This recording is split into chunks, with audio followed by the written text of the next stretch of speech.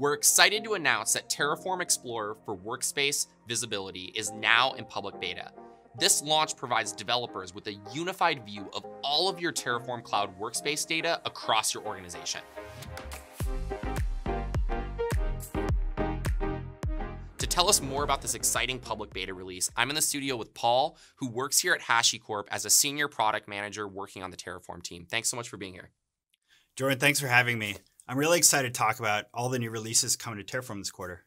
I'm really excited to jump into it, and I think all the developers out there watching are really looking forward to learning about all the new releases. So to set the stage for those of you that aren't familiar with Terraform, it's HashiCorp's most popular product and is the most downloaded tool when it comes to infrastructure provisioning and management across multi-cloud environments. Terraform has thousands of providers and modules that enable developers to easily integrate their Terraform workflow with any third-party service. Paul, what has your team been working on recently to help add to this already rich Terraform ecosystem? Well, Jordan, we've been working with a few customers to develop some features that I think they'll love. It's focused on the idea of cutting cost, fast delivery, reducing risk, and infrastructure management. We have 3 new features that I'd like to share with you all and the developers and talk more about. The new Explorer beta for workspace visibility, continuous validation with checks, and config-driven import.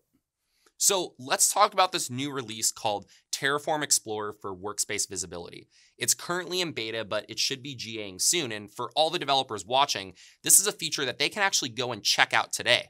So if you're a dev using Terraform and you start implementing more tools and technologies into your stack, you'll notice that managing your CloudOps landscape can start to become challenging. There tend to be security and compliance issues with maintaining software versions like modules, providers, and Terraform versions. That's right. Within a company, you probably have a smaller platform team that needs to support many other application teams with lots of workspaces. So they end up hitting a scaling problem supporting the growing complexity of the organization. This happens with modules and other data, like you said.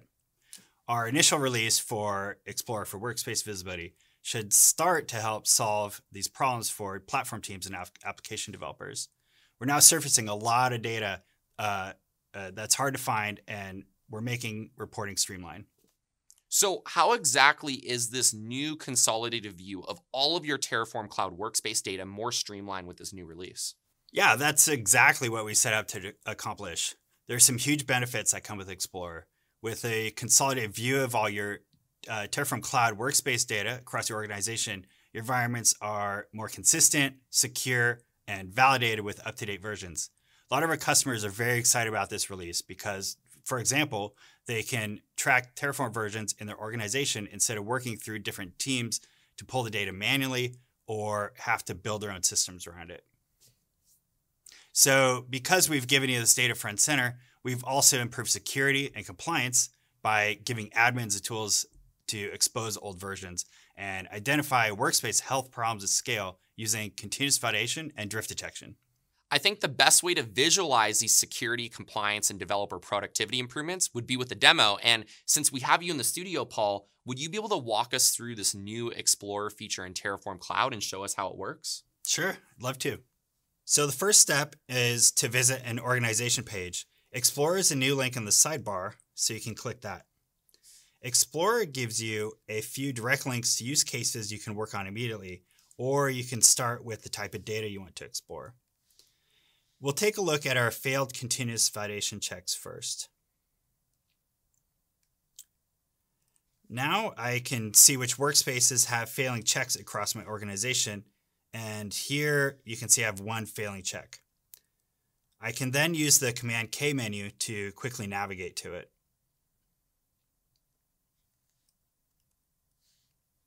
And health is on the right there.